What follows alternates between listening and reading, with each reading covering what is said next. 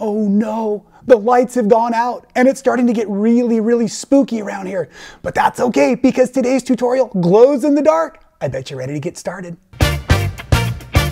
I am so glad the power's back on because I think you'll be better off seeing all of this in the light, but I hope that didn't scare you too much. Now, thread painting is super fun. It's free motion machine quilting that doesn't matter how well you stitch or not because we're just going to move all over. So what you're looking at right here, right now, is the finished project, the finished product, and I've done these on a very large piece of fabric.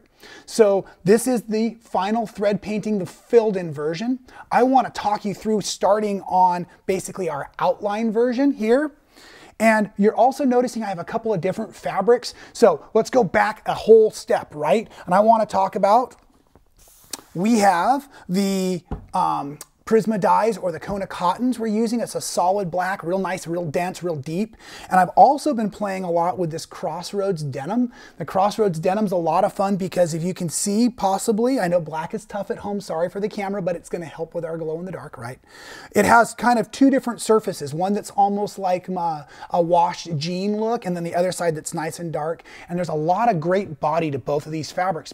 When you're thread painting, you want fabric that really has some density to it. You don't want to use something that's really loose because we want something that's going to help hold all of those stitches together.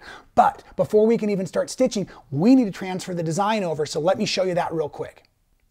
So to get our transfer ready, thanks again, art department over at Man Sewing, a fantastic sugar skull drawing. I just love this. Now, you can find these printables in the description below the video or on the mansewing.com page under free stuff. We've got bunches of them out there for all of our different tutorials, right? Now, that one I printed on cardstock, so it'd be nice and stable. I would like you to print yours out on regular printer paper, and we're going to basically destroy this pretty quick. The other thing you're going to probably want to use is some of the standardized wax tracing paper. Make sure if you can get 8.5 by 11 sheets because your printer pages are going to be 8.5 by 11. And when you take that, you're going to want to go ahead and lay that so that the waxy paper is down. And I just check by making a little finger mark, and then I'm going to peel that back and I can see that it's actually made a mark on my fabric. So I know that I am tracing this from the correct orientation. Then I lay my design, and you notice I've got extra fabric around where I'm working because I'm not exactly sure what we're going to do with these. You can apply these to all kinds of things, like the back of a jacket would be super cool. Maybe a pillowcase would be super cool. I've got a couple other tricks at the end, make you stick around for those, right? Now, the major important thing is I've got all of these little lines I want to trace around. So I've learned that if I use a pen or pencil that is opposite color, I can really see where I'm working. So I'm going to start right in the middle. Once I start tracing this, I really don't want it to move at all. So I'm just going to go around the nose. And the red pen now shows me where I've been working. I'm going to go ahead and detail out some of the other portions of this. So I'm just going to go around tracing on top of everything, trying not to move. Now, the wax paper, when we're all done stitching through it, we'll wipe right off with like a baby wipe. I use unscented baby wipes or unbleached baby wipes because of the black fabric, of course. A sponge and water will work. And actually, if you don't work quick enough, sometimes you'll actually take some of the marks off just through the process. So I'm going to go around here, and you probably are more excited to see the thread painting than the actual tracing here. So I'm just going to show you how this worked for those lines. Once I've got them, are you ready? So you can see how beautifully that transfers and how nice that is. And once you have all of your lines done and all of your lines transferred over onto your background fabric, and of course this was on the right side of the fabric, we're going to get ready to do the free motion thread painting. Just a quick reminder, we are in free motion mode, so our feed dogs are down. I've got one of the cool hopping spring feet on my machine. And for this particular project, I'm using a denim size 80 needle. You might want to go to a 90 needle if you're having any problems with your thread shredding. I went with the denim though because I want the piercing power because we're going through multiple layers and the thread as well. Our job is going to be to trace around the outline of our traced, our motif, our sugar skull here, right? So I'm going to start in the middle, and I do have that bosal foam underneath my entire motif. I just double checked. I'm going to take a stitch. Oh, drop my presser foot. I love a machine that tells me that. And then I'm going to take a stitch here and keep on moving forward. Now, once I've gotten a little distance away, I can come back in here and cut that thread out of the way, like that. Okay, and I'm just going to continue to finish this design. Now, if you're just making an outline design like we did here, you want to be very cautious to stay as close to your trace line as possible, and you're just doing one single rotation all the way around, right? And you're also going to not sew between the stitches. You're going to go from one section to the next, keep tying off. If you're doing a bunch of fill-in work like we did for the full sugar skull and the thread painting we're about to show you, you can be a little more sloppy is what I'm trying to teach you. So maybe start with more thread and work your way to less thread if you're a little bit new at all of this. I'm going to lift my needle up. I'm going to move to another section, and then I'm going to put my presser foot back down, and I'm going to go ahead and get ready to stitch around this.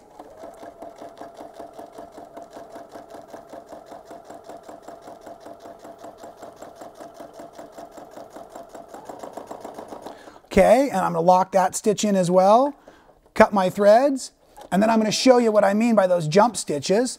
So when this comes out here, now I'm going to come in and take my scissor between those two gaps and cut and cut.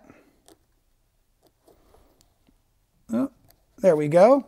So that I don't have stitching between each of the sections. Originally I thought it might be a good idea, but no, it's much better to go each section nice and clean like this. And once you have your entire outline done, it's time for the thread painting itself. And the big key with our thread painting is to try to, and I've started this to try to show you a little bit, our sewing machine or our stitches are going to be Van Gogh's palette. This is going to be how we go ahead and we make all of our different stitching show, or the textures or the lines, the movement. So we don't want to just scribble with this. We actually want to have intention to the direction we're moving. Let me see if I can show you that a little bit, and then I'm going to talk you through some of the raw edge work and stuff. So let's just focus right here back in the middle, and I'm going to follow along that outline. So I'm going to drop my presser foot again. Thank you, machine. I'm going to drop my presser foot and my needle, take a couple stitches. Oh, and you know what I just noticed? This is a good thing to watch for when you're free motion stitching. I just saw what looked like a ball of fuzz coming down, but it was actually the thread shredded on my first stitch. So I'm going to take a moment and stop and rethread. Anytime you see your thread going south, stop immediately and rethread. And the benefit of thread painting is we're not going to see those starts and stops. I'll be right back. Okay, good. We're back after a quick rethread, and I don't want to sound discouraging, but when you are doing thread painting, because you're piling thread up on top of itself, you should really expect to have a few thread breaks. So if that happens to you, hey, it's totally normal. Don't worry about it. And like I said earlier, the benefit is we won't be able to see where those breaks happen, okay? So now my major goal is to create those brush strokes with my thread. So I'm going to be sewing around the edge of the nose.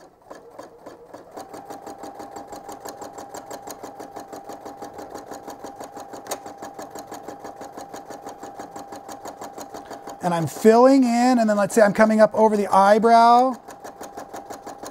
Nice medium pace.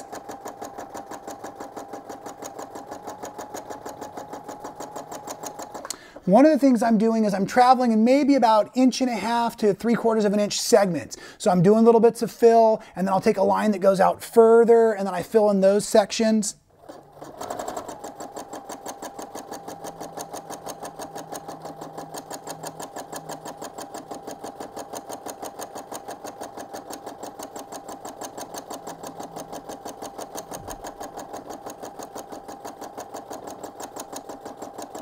Then you'll start to find yourself kind of in the, I don't want to say painted into a corner, because obviously you can just jump over any threads you've already laid down, but I'll find the little pockets in between. So then I'll just fill those in for a little texture up between like the flower above the eye and the nose here.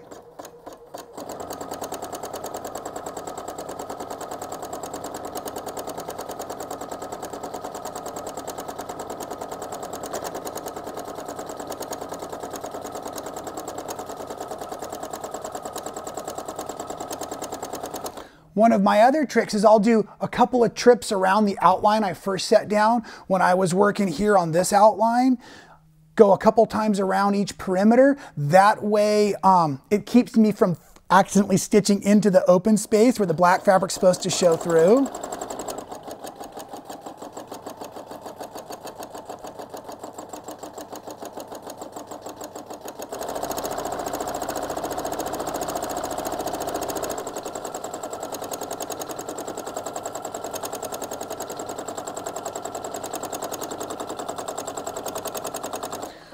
You know, some of you might have done a lot of like free motion embroidery in the past, and one of the tricks is if you're laying out a big section and you don't want your fabrics to curl up, you can technically lay stitches maybe every inch apart. It's called an underlay. It's kind of like a web of threads that helps secure things before we start satin stitching on top. So you can kind of think of it like that. If you have embroidery experience, you're kind of doing the same thing.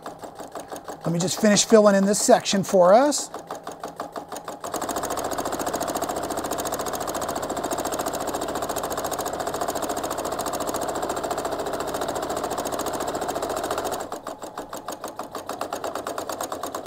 You can hear the pace of the machine. I'm going nice and fast when I'm in the big wide open areas, and I'm going slow and controlled when I'm getting into the smaller areas, right?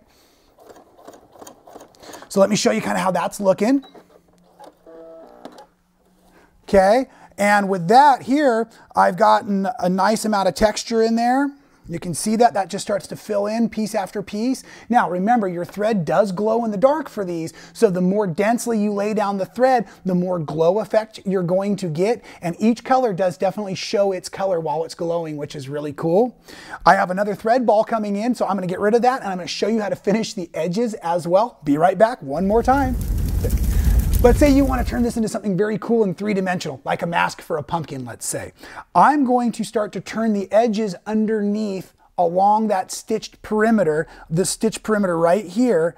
I'm going to start to fold the edge, as you can see, as I'm stitching. It's a little sloppy on the back, but it works fantastic on the front. So that's one of the things I like to do before I get too far into the thread painting. So in order to do that, what I'm going to do is bring the project back underneath at an area where I've already stitched, and I'm going to bring my stool in so I can get nice and close here.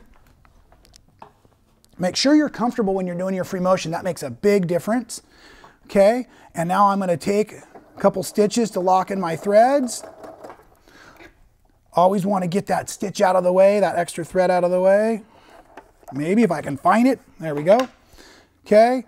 Now, as I'm sewing along the edge, one of the things I can do is I can take that scissor tip so that I'm not piercing my fingers, and I'm actually folding the edge under, and I'm holding it maybe 3/4 of an inch away.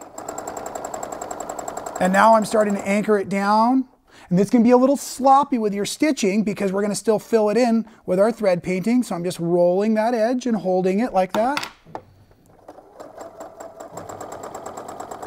Of course, this was all experimental. I made this up on the go, creating this tutorial for you. This is one of the reasons I love my job so much, is I get to be creative and troubleshoot all at the same time. Sometimes within the same stitch even. So I'm just folding that edge under as I go around. If you wanted to come back in and fill in, you could. All right, you can see that I've stitched all the way around the edge, just folding that under. So now I can go ahead and do the rest of the thread painting. I tell you what I'm going to do. I'm going to crank up the rock and roll. And why don't you just watch along? What you're looking for is watching my motion. Remember, brush strokes is what you're thinking. Enjoy a little bit of this and we'll come back and wrap it up at the end for you. So here we go.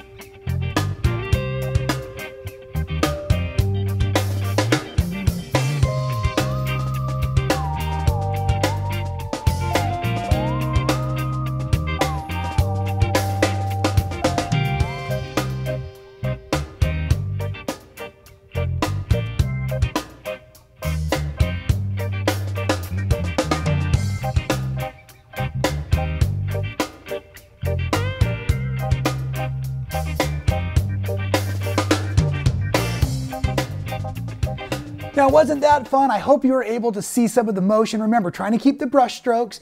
I do want to point out one point. Remember, if you're struggling with your thread shredding or breaking, I was using an 80s jeans and denim, but you could bounce up. You could go all the way up to like a top stitch size 90. That's got a bigger eye, bigger hole. So shredded thread sometimes not running through, and there's a coating that makes it glow in the dark. So anyways, don't get frustrated if your thread is shredding. Just try a different needle choice.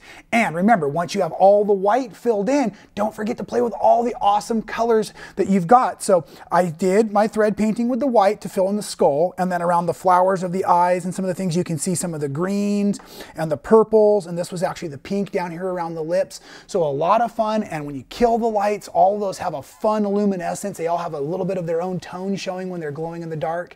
And then, as I mentioned, my favorite little finish to this is over here at my pumpkin, right? I just stitched on some elastic to both sides, kind of at those joints right near the eyes, the cheekbones, and stretched it around to put this on here so that you can leave your pumpkin outside for year after year after year. And wouldn't that make an icky mess? Don't try that one at home, ladies and gentlemen. What I do want you to do is do some of your awesome own thread painting. Enjoy those glow in the dark threads, and we will see you next time right here at Man Sewing.